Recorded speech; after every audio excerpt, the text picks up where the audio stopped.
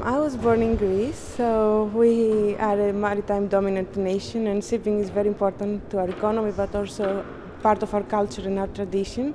And since I was young, I was very fascinated by ships, by the construction, operations, the fact that they bear all the different weather conditions. When I graduated as a naval architect and marine engineer from the National Technical University of Athens, at this point the discussion on sustainable maritime transport has still been in its infancy.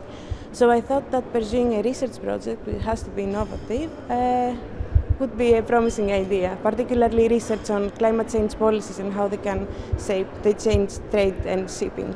I moved to Denmark and I joined the Technical University of Denmark to do my PhD on market-based measures for sustainable shipping. And particularly for this study today, the research motivation has been the imminent inclusion of shipping into the European Union emissions trading system, which will have important ramifications to ships that operate in the European Economic Area Zone. So regulating international global sectors such as shipping into regional rules can pose some threats such as evasion risks. And our study was based on the initial European Commission's proposal that had the specifics of the inclusion of shipping into the ETS and examined what will be the carbon price turning point that would make a relocation of a transshipment hub cost effective. So after this paper had been published, we actually saw that amendments on the European Commission's proposal coming from the European Parliament and Council addressed exactly that risk, the risk of delocalization of transshipment activities outside the ports of the Union. And these amendments include a 300 nautical mile area around the EEA ports that should be part of the directive. And interestingly, our own study examined ports within this 300 nautical mile proxy range.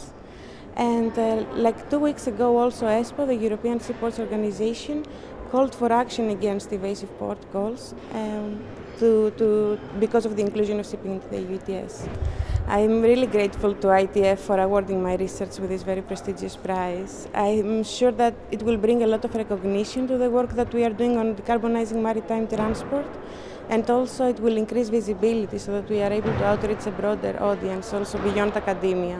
I think the links are imperative because research can help shape informed policy making, and also for us researchers, policies provide the necessary framework to guide and support our research. And I think it's very important to be interlinked and to always go hand by hand.